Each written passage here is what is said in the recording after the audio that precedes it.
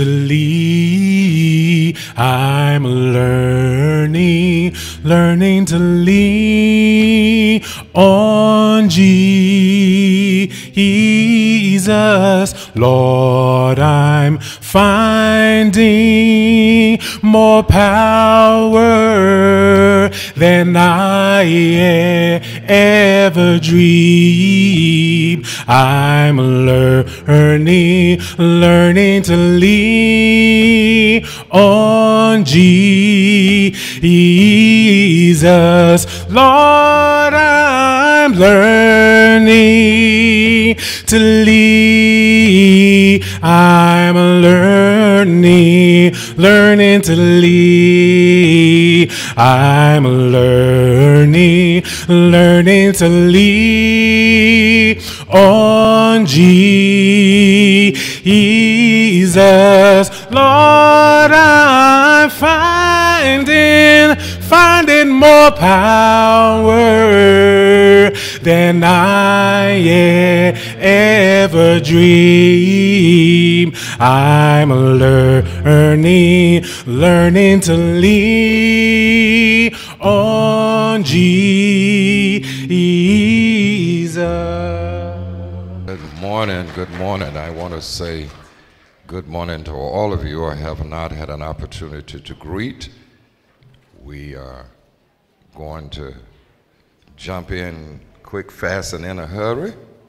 1 Peter chapter 4 and verse number 8 is going to be our study. I'm going to deal with radical hospitality in a culture of selfishness, installment number 2. The Lord say the same as if I come back on next month, I'm going to come back to the 3rd installment.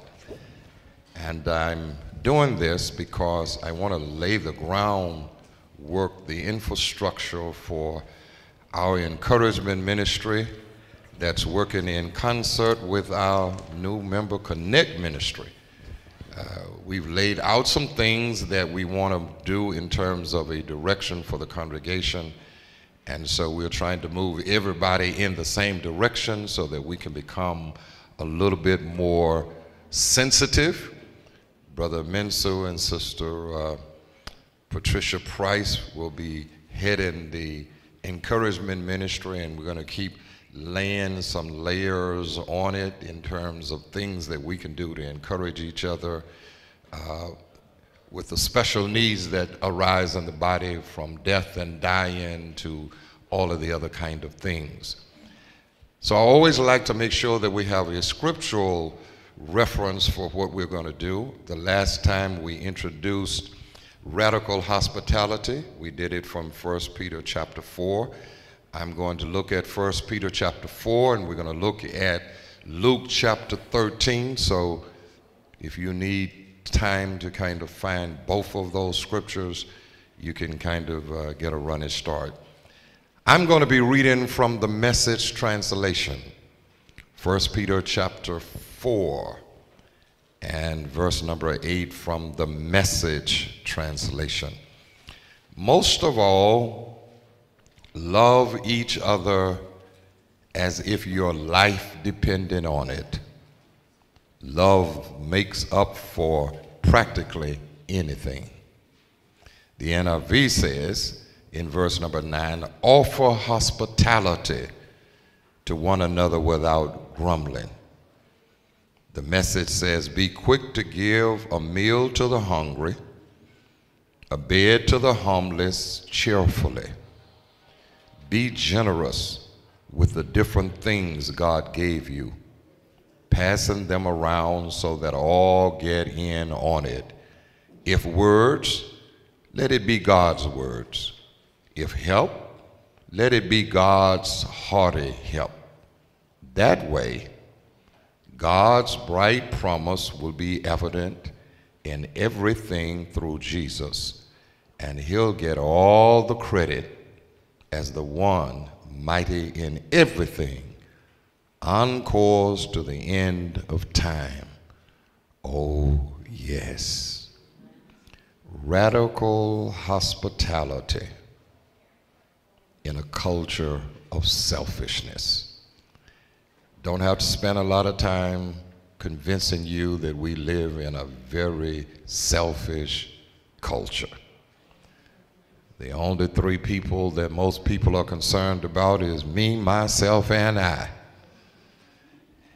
So we don't have much thought or concern for other people. When we talk about hospitality,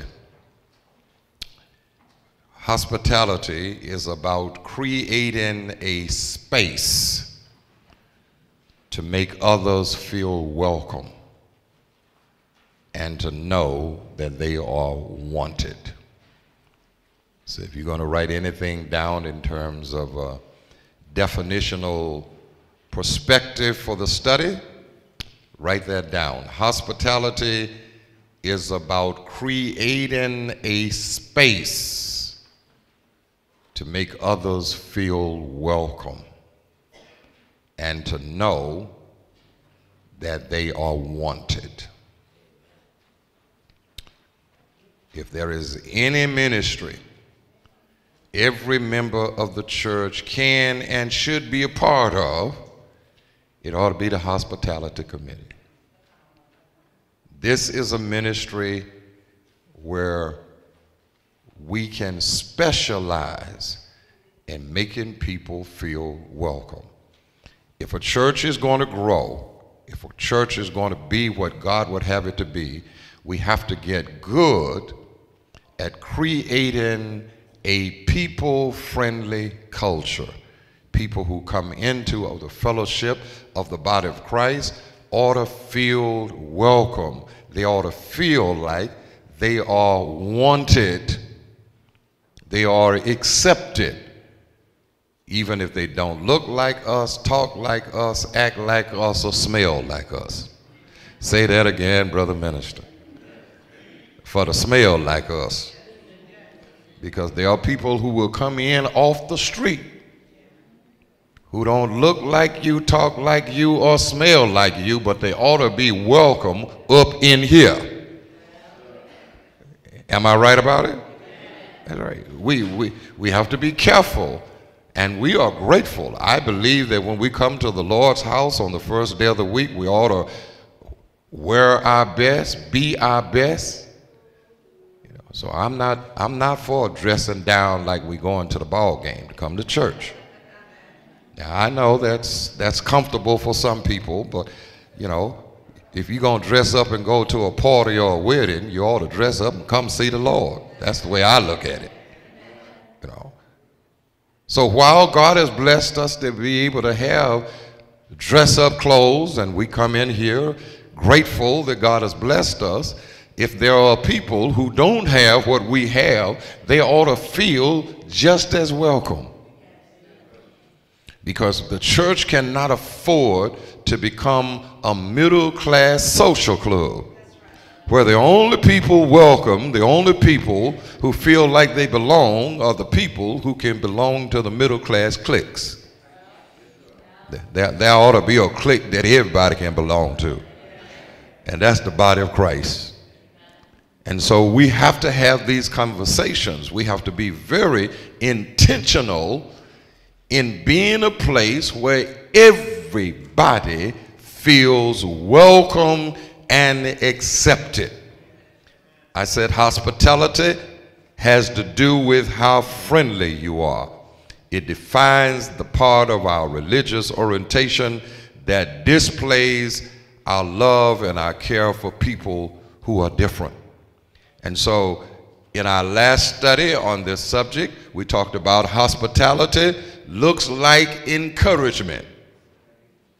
Hospitality looks like support, and hospitality looks like discipleship.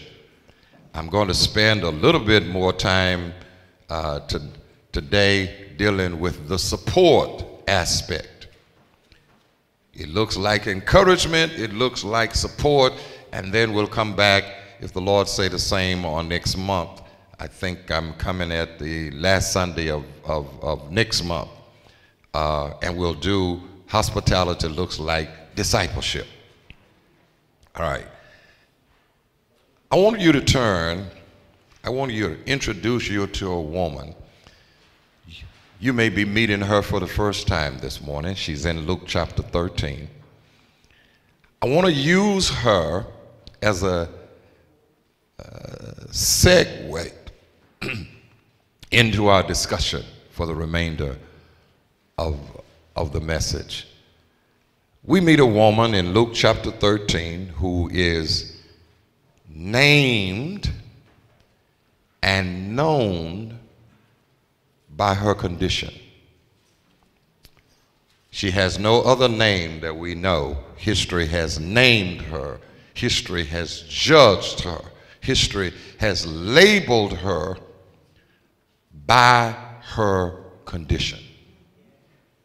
She is known by her condition. She is named by her condition. She is a woman who is bent over. Can you imagine? The physical condition of this woman is of such that she cannot walk erect. For 18 years, she has been in a bent over condition. In fact, the word in Greek is she's bent over double. Now, can you imagine having to walk and live, and the only thing you see is down? That you cannot look up. You can't look people in the face. You can't live your life looking down without missing a whole lot of what's going on around you. And I venture to say that there are a whole lot of people who live their lives bent over, carrying weights. I'm talking about, here it is, Luke chapter 13 and verse number 10.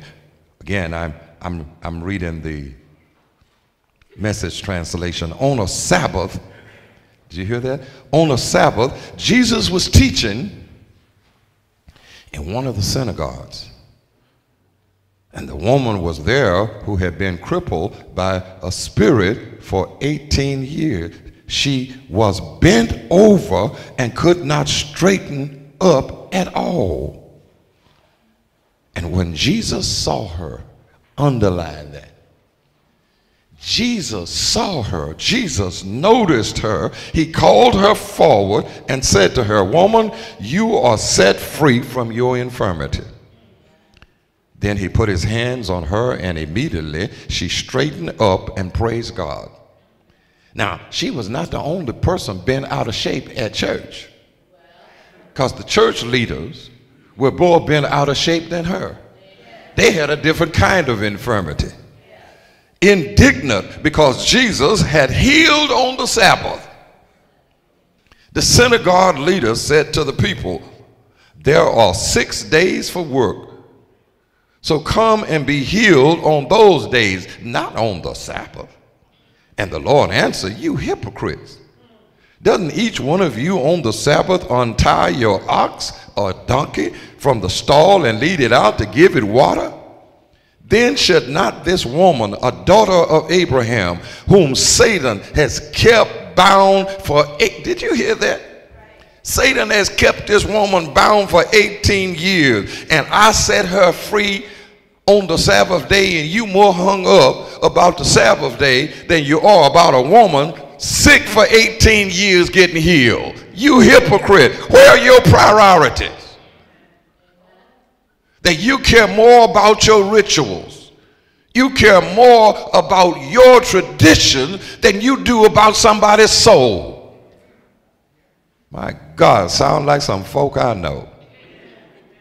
Got a mic and call themselves a minister or an elder or a deacon in the Lord's church.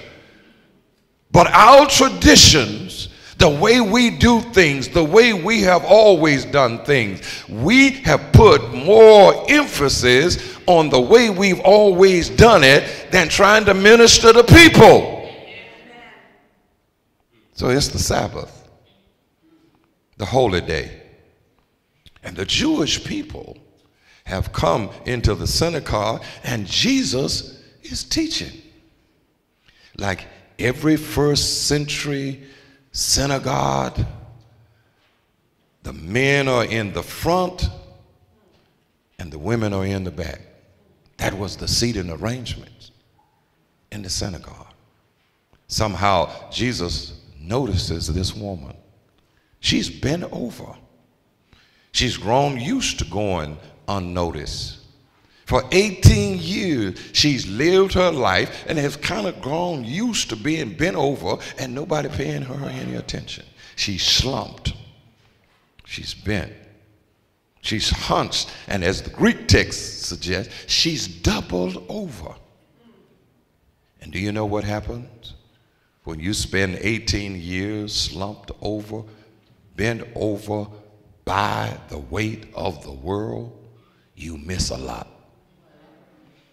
You can't live the destiny, my God, I'll stay there too long. You can't live the life that God destined for you bent over.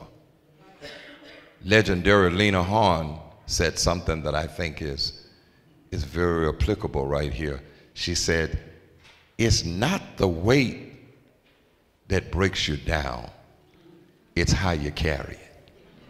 Oh my God. It's not the weight that breaks you down. It's how you carry it.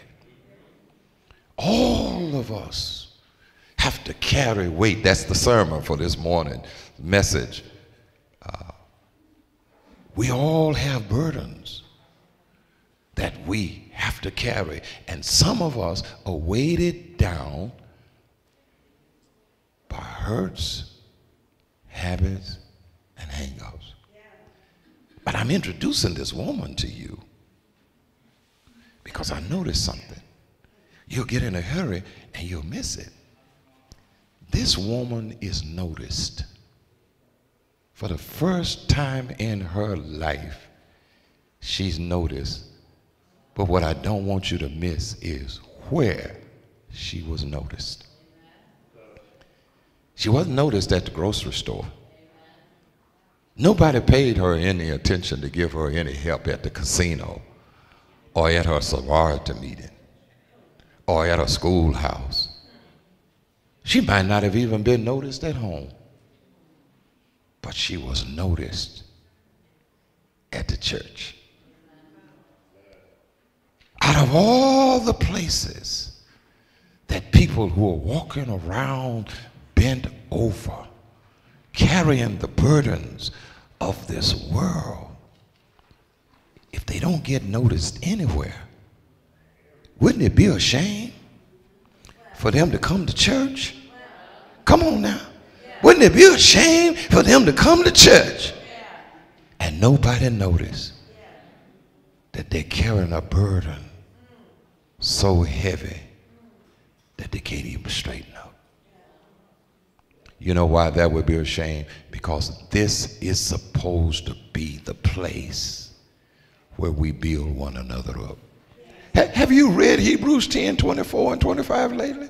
Forsake not the assembling of yourselves together as the manner of some is, so much the more do what? Spur one another on, exalt one another. Isn't that what the scripture said? Exalt one another. This ought to be a place where we notice each other. And I wanted to introduce, I've been exploring some of this, because this woman is representative of everybody every man, every woman who's ever struggled to rise above the pain of oppression. This woman represents everybody you know who's battling with low self-esteem, who's battling with the judgment of others, who's walking around with the weight of self-condemnation. They don't value themselves. They've been beat down so long that they don't feel worthwhile. And if there is any place in the world where people ought to feel like they matter and they belong, it ought to be where? It ought to be the church. And we're having these kind of discussions and dialogues to talk about creating encouragement ministries and connect ministries, because that's the ministry of the church. How are we going to be the church and we don't notice folk? Say that again, brother minister. How are we going to be the church and we don't notice people? Have you forgotten? We are not in the soul saving business. You know what that means? That's the people business. You get to thinking about saving souls. It's a person that has a soul. How you going to be in the soul saving business and not be in the people business? Because every person you meet is a place where God desires to dwell. That's deep, Doc. That's so deep, Doc. You better say that again. I said, every person you meet is a place where God desires to dwell. That's what 1 Corinthians chapter 6:19 means. Know ye not that your body is what? The temple of the Holy Spirit. You know what a temple is? It's a dwelling place. It's not just a dwelling place, it's the place where God dwells. Your body, you as a person, is a place where God desires to come and live. So when we start seeing people the way God sees them, you see everybody as a place where God desires to dwell. And everybody bent over with the weight of hurts and habits and hang-ups need to be noticed. And I'm saying, let's be intentional about noticing people. Because the major obstacle to the encouragement ministry is that even though you want to help, people who need your help the most will not always welcome your help initially. Has that been? Did I get that moan and that groan and that amen because you've been there? You tried to help folk that wouldn't let you help them. Now let me tell you why they won't let you help them. Because they don't know you. They don't trust you. They fear you. See, we fear each other because we don't know each other, and we don't know each other because we don't associate with each other, and we don't associate with each other because we fear each other. And you know what we fear about each other? It's called rejection. I don't know if I can trust you to get too close to me to know the pain I'm dealing with, because I don't know how you gonna handle me. Because we don't get to know folk. We have a tendency of strapping labels on people. We strap a label on a person, we see a person, we size a person up, we prejudge a person, and we strap the label on them, and we react to the label without ever getting to know the person. You know I'm telling you the truth, because you say this stupid stuff like, you know sister so-and-so is all right. Once you get to know her, she's all right all along. You just didn't know her. Come on, preach, Doc.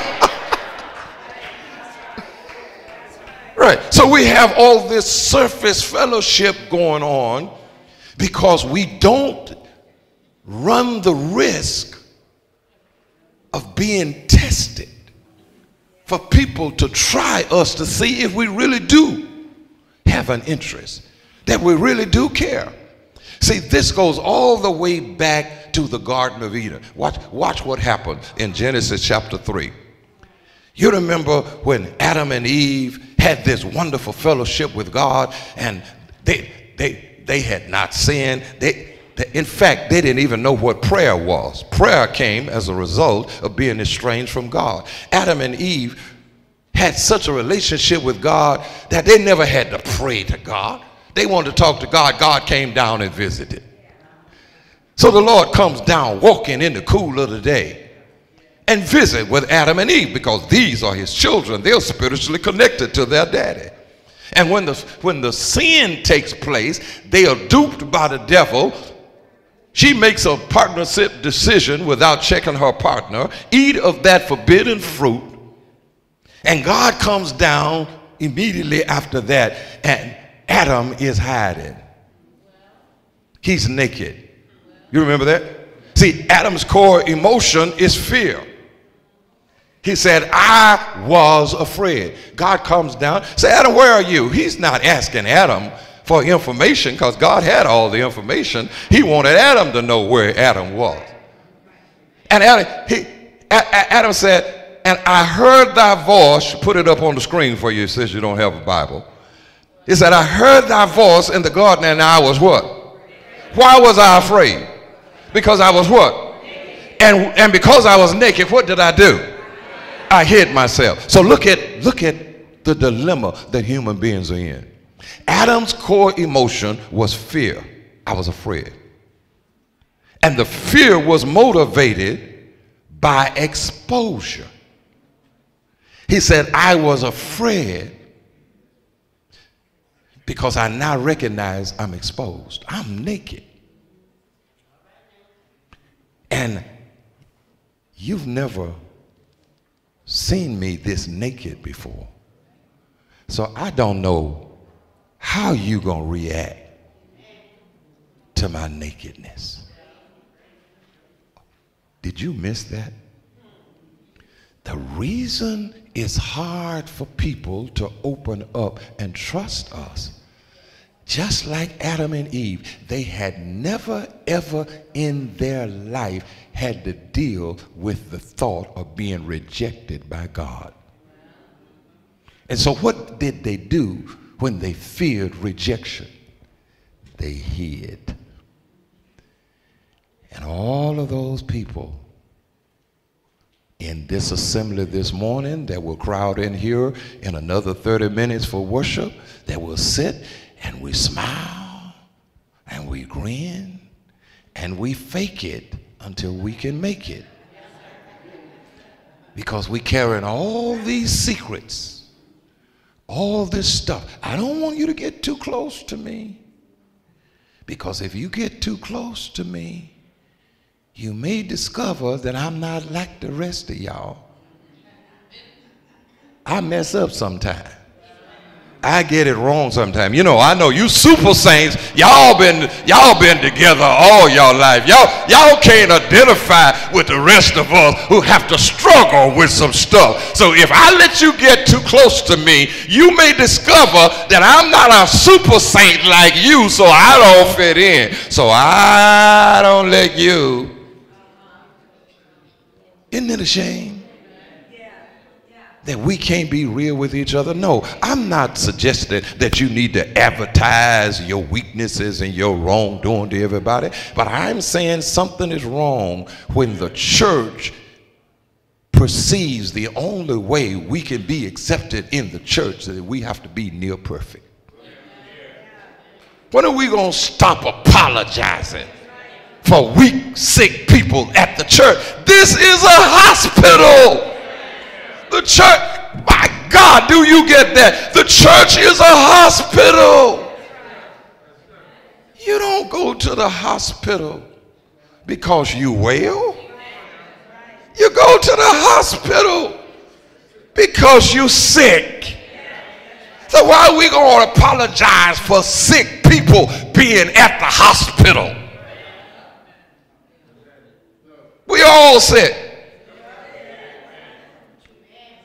The only thing we can praise God about, some of us ain't as sick as we used to be. Oh, come on, Doc.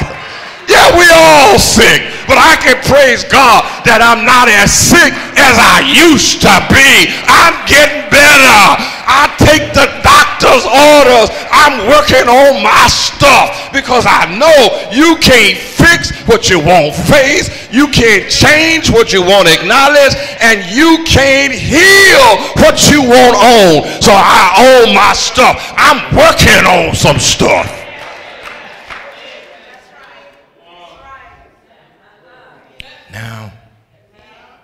Now,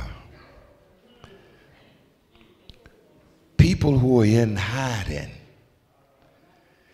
develop defensive layers for self-protection. People who are hurting the most, people who need help the most, have all these diversionary tactics where they throw you off. And I'm going to show you what these strategy of hiding looks like. So this is Adam's core strategy. He's hiding because he doesn't want to be rejected. Notice people in our fellowship who have a critical spirit. Have you ever noticed the people who criticize everybody? They can't find nothing good to say about everybody. Have you ever noticed why they do? Well, you know they do it. Let me tell you why they do it. Because they messed up themselves. You see, if I am pointing the finger and have you looking over there at Sister so-and-so, guess who you ain't looking at? Oh, come on now. People who are negative, people who are dogmatic, people who are always joking, they ain't serious about nothing. Everything is silliness, everything is joking. They are hiding their pain. It's a defense mechanism. People who are cocky, who are arrogant, the reason they are doing that is they're hiding the fact that they know how flawed they are and they can't deal with it. So they get you off their trail by pointing out how arrogant they are, because they'd rather for you to call them arrogant than to call them messed up like they really are. Oh my God. I think we're doing some teaching this morning. So as a result, we have a layer-to-layer surface fellowship that place is not safe enough for me to be real. We can't grow to be the church God wants us to be until we're strong enough to, first of all, own our own stuff. Now let me identify and slay a common myth in the body of Christ. It's not your fault. We hear stuff and we hear it enough, we think it's true. You know this little axiom that we all always like to talk about, you know. The way to have joy is Jesus first, others second, and you last, right? And that's a wonderful formula for joy. Ain't nothing wrong with that. Jesus first, others second, and you last. Now that's a wonderful formula for joy. It's a poor formula for building relationships. It can't be Jesus or God first and others second. you have to be second. You can't love me until you learn how to love who? Oh. So we heard that little jingle about Jesus first, others second, and you last. And then we translated Mark 12:29 with that construct. You know, the first commandment is to love God with all your heart, your mind, your soul, spirit, right? And then we say the second is to love your neighbor. But you missed that scripture. Because the first commandment is to love God, but the second commandment is implied and inferred. It's not stated as a commandment. The second commandment is, didn't he say, love your neighbor how? You can't love your neighbor if you don't love yourself. You can't value your neighbor if you don't value yourself. You can't respect your neighbor if you don't learn how to respect yourself. This is the problem in the church. Most of us don't love self enough to honor self, respect self, and love self. Self-care has to be a part of this discussion. You're not going to be interested in helping other people until you can get comfortable with the fact I'm not perfect. I don't have it all together, but I'm better off than some other folk. So while I can't help everybody, that's no excuse for me not helping anybody. My God, why don't you teach, Doc?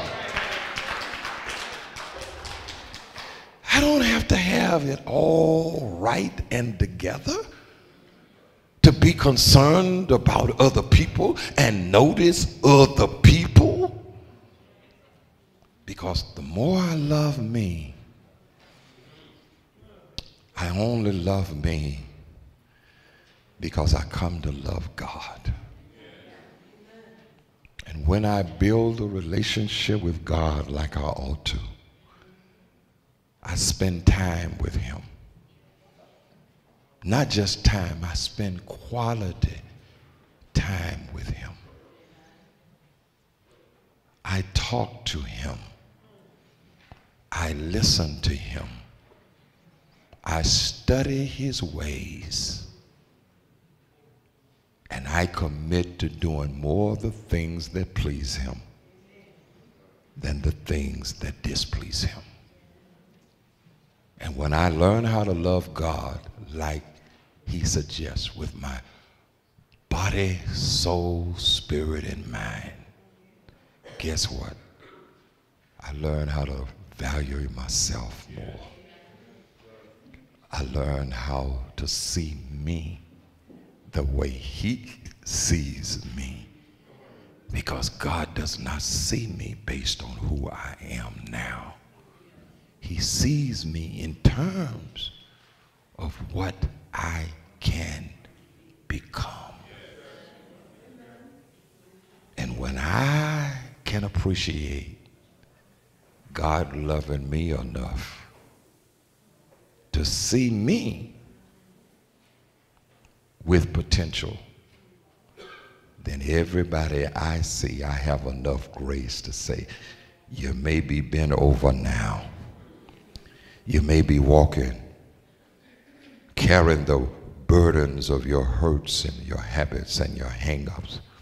But I see you in terms of what you can become. I know that if you can ever connect with the Lord, he'll help you straighten up. You may be bent out of shape, but if you can just connect with the Lord, he can help you straighten up. Because the Lord never intended for any king or queen in his family to walk with a bowed down head. Because if you walk with a bowed down head, you cannot look your destiny in the face.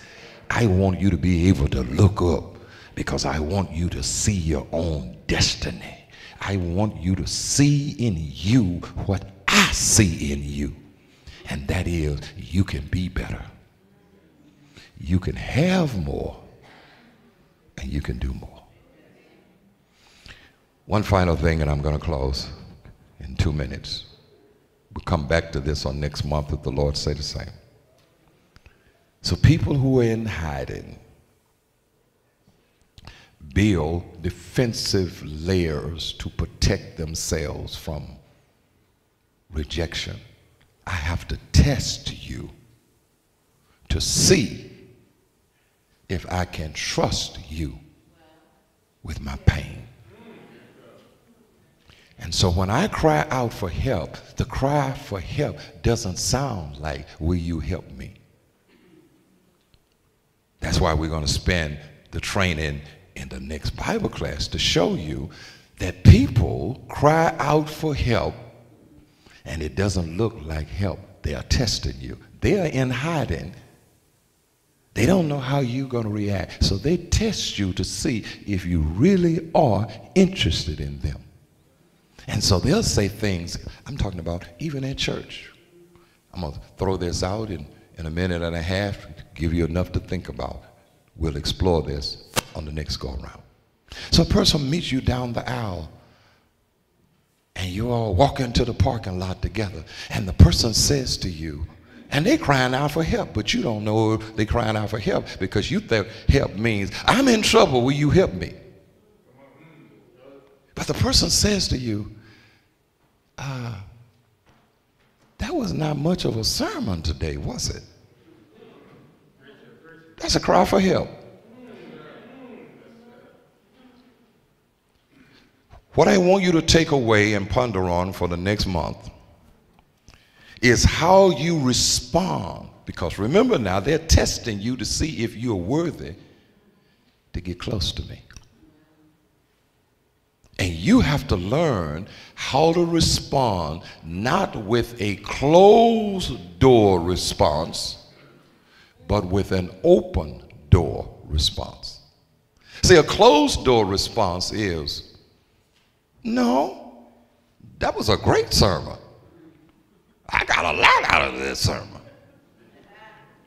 And you may be telling the truth, but you don't know what they meant when they said what they said. You now turn this discussion into you.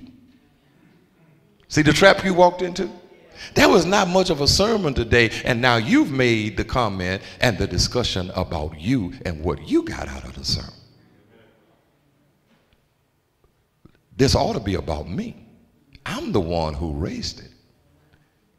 So a closed door response is, no, I don't agree with that. Closed door response is, you know, you're absolutely right. That wasn't much of a good sermon. They're both closed door responses. But listen what an open door response sounds like. That's interesting you would say that. Tell me more. Why would you say that? What did you mean when you said that? Because what I just did is validated your concern. I just said to you, I want to know what you think and what you feel. And then that person will now open up to you and say, you know, he preached a great sermon on the Lord's Supper, but I just lost my best friend last week. I would have rather heard today a sermon on death and dying. See the difference? You would never have known they lost their best friend if you had said, oh, that was a great sermon. See how that works? There was not much of a sermon today, was it? Could mean, you know, to tell you the truth, I don't get much out of any sermon because I don't read. I'm 50 years old and I never learned how to read. So I sit in church every Sunday and listen to every sermon, and I don't get much out of it. But I decided today to talk to you and just mention. Now you get a chance to respond in encouragement. now that I know you don't read well, you now get a chance to say, you know, we have people at the church, or we can find people, if you're interested in learning how to read as an older adult, we can help minister to you in that way. But in the meantime, why don't you and I have Bible study for at least 30 minutes every day, every week, and discuss the sermon? See the difference in an open door response versus a what? Closed door response. We're going to take up that next week. Be blessed.